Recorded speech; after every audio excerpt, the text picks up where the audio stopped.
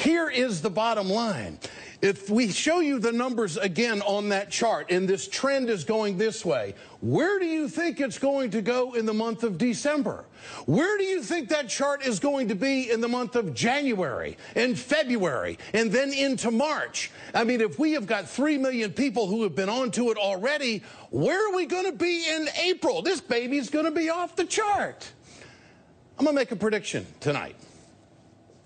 It's going to hit 5 million by March 1st.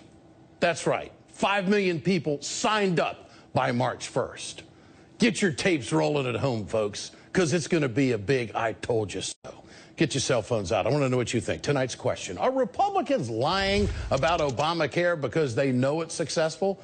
Text A for yes and text B for no to 67622. You can always leave a comment on our blog at ed.msnbc.com. We appreciate that. Of course, we'll bring you the results of this poll later on in the broadcast.